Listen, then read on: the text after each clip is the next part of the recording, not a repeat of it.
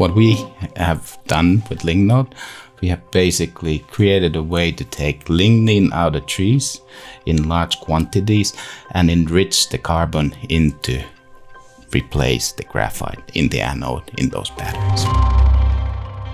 Hi there. When electric cars take over, millions and millions of car batteries must be produced. A very important component in a car battery is the mineral graphite. But the mineral can actually run out. So today the search for alternatives is intensive.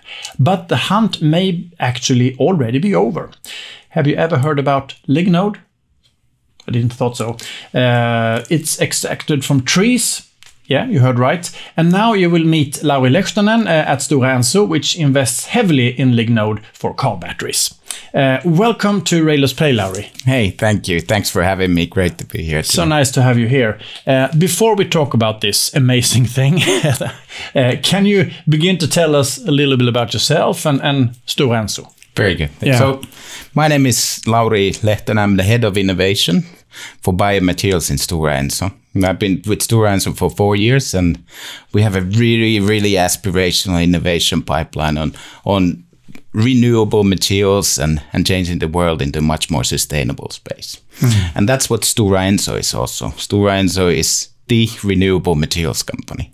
So we are aspiring to really make change in different kind of value chains to really provide materials that we can grow back. And a lot of the basis for Stora Enso's materials innovations and things that we do is the tree.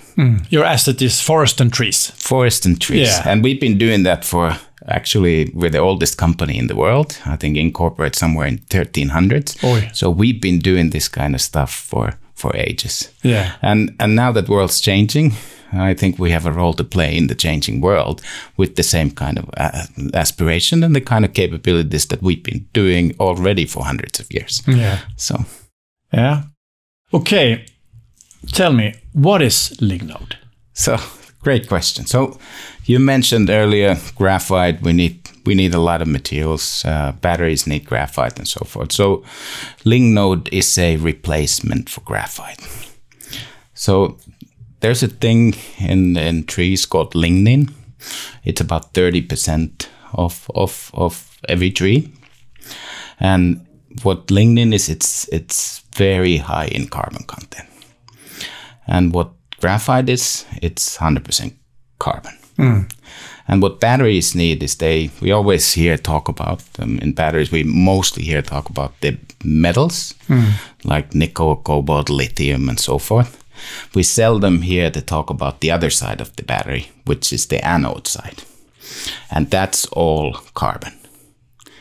And that carbon today is coming from graphite. What we have done with Lignode, we have basically created a way to take lignin out of trees in large quantities and enrich the carbon into replace the graphite in the anode in those batteries. So you can replace it 100%? You can. It's your choice, and the choice comes from the fact that it's got performance characteristics that change the battery's performance, and it's your choice how much you want to replace, or you want to replace it 100%. So we have huge amounts of forest in Sweden and Finland. There should be basically unlimited amounts of Lignode in that case. Do you agree? I agree. So somebody estimated that the demand for graphite within the next 10 years would be somewhere around 4 million tons. So we've estimated that so let me tell lignin.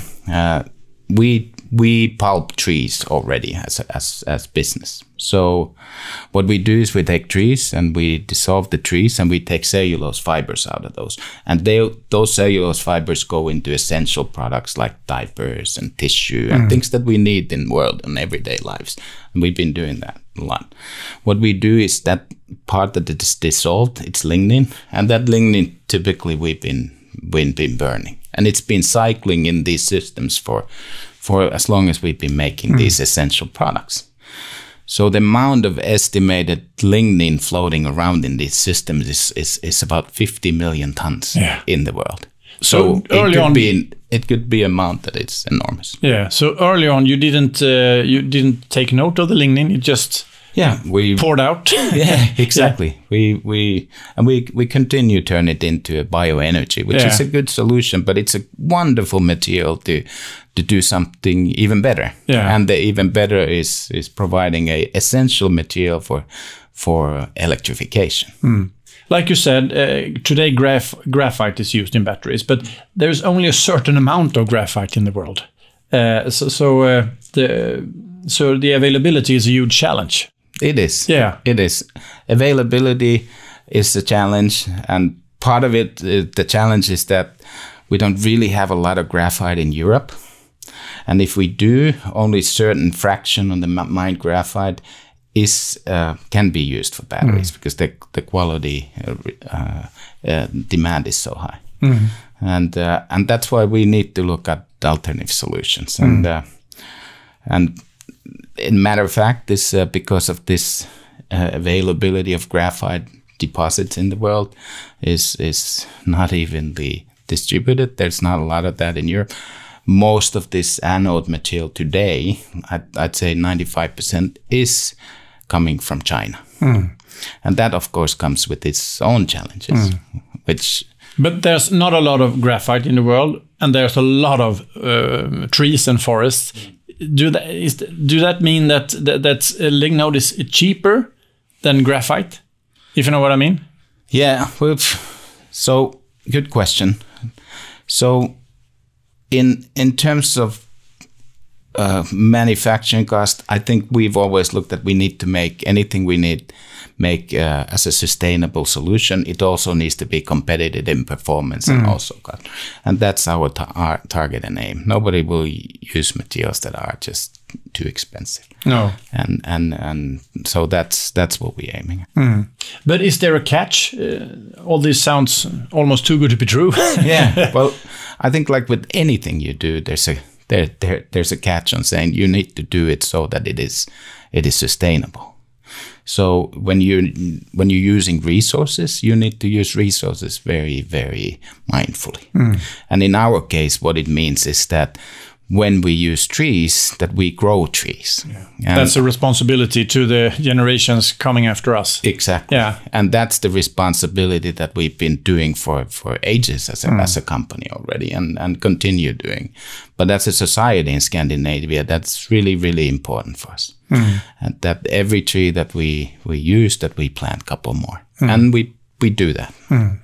And great thing about that is while we're doing it, trees sequester carbon, and the more trees we have, the more carbon we sequester from the atmosphere. So we're kind of solving two challenges at the same time if we go and do this on a renewable basis. But the battery manufacturers then, what reactions have you got from them regarding lignode? Very, very good. Yeah. So couple of things. I mean, our performance is exquisite, and especially in couple of aspects. So our sustainability performance. So all the carbon that we actually have in the product, which that product is, it's carbon that's come from the atmosphere. So it is basically all sequestered atmospheric carbon that we're putting into the battery. So that's one. And the other thing that we are very good at is fast charging. Okay. So fast charging means for us as consumers, faster charging watches, for example, and most important, faster charging cars. And when you go in the faster charging world, you start looking at, can I build material efficiencies by saying, instead of making everything so big that can drive thousands of kilometers, you say I make things smaller, more efficient, and charge them just faster. But are they ready to replace graphite with lignode? Yes, they are ready. And in matter of fact, lignode is in a classification of hard carbons.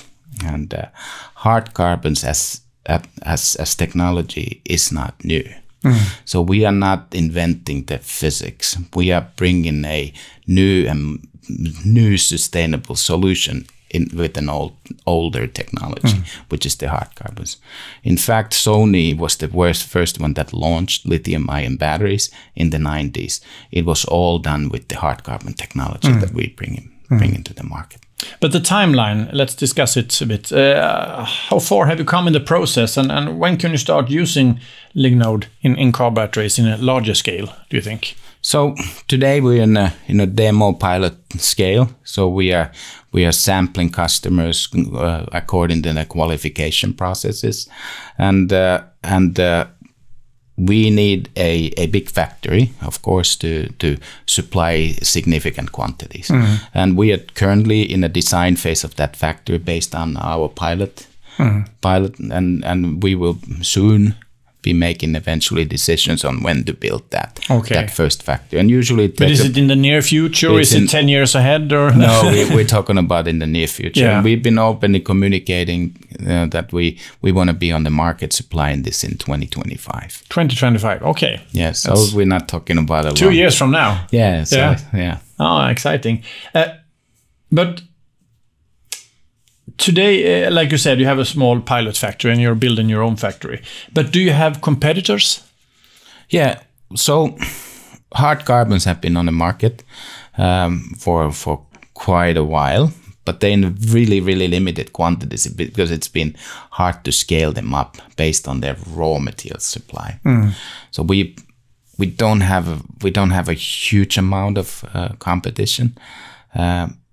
We've spent quite a bit of time on technology development ourselves to do this from lignin, and today we don't see anybody working this approach from lignin. But like anything in the world, good ideas spread, and of course, in a good world, everything needs to be done by several players, and that's what, of course, our customers will eventually, in the long term, ask for. Have second supplies. But let's say that your bosses say, "Okay, Lauri, let's go for this 110%." Yeah. Do you think that will happen? That Stora Enso is ready to put down a lot of money, a lot of energy in this to manufacture this in a really large scale? Yeah, well, if it's possible. Yeah, so we've been openly talking about this, and if you look at our investors, we have aspiration to be a significant producer of active anode materials in the market. We've been talking about a range of 80 to 100,000 tons of production, and with the name of getting to a significant, sizable business, which is meaningful for Stora Enso. That we've been bullishly, openly talked about, and not me, but our CEO, for example. But is it just car batteries, or can you use Lignode for other type of batteries? Yes, it is basically anything that's lithium-ion batteries, and those are used in all kinds of applications, ranging from this to energy storage solutions.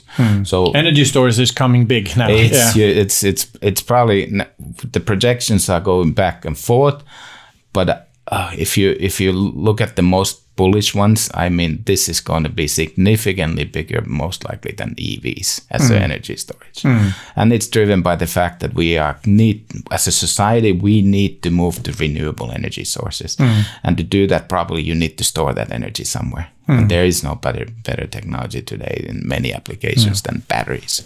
But is your priority right now car batteries? And then you can move on to other types of batteries, or energy storage or something like that? We're working with all the solutions. We're pretty agnostic on this, and we let the cell manufacturers and the customers to decide where they want to put this in first.